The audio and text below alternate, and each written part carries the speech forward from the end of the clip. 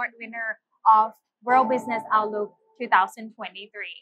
Hello. Hi, how you doing? I'm good. First of all, congratulations. Thank you. Thank you so much.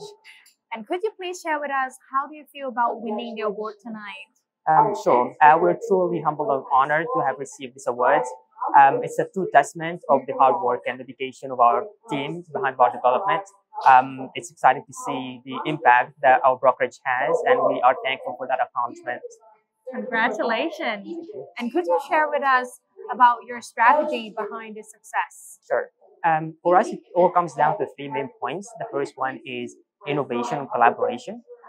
So we are trying to stay ahead of technology, and we are working closely with a dedicated team that has been instrumental into our development. The second point is data-driven decision making.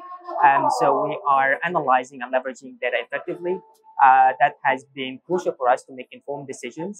The third and last point is the adaptability and learning. So we are in constant pursuit of learning because nowadays learning never stops. So we're trying to stay ahead of everything that is happening in the world.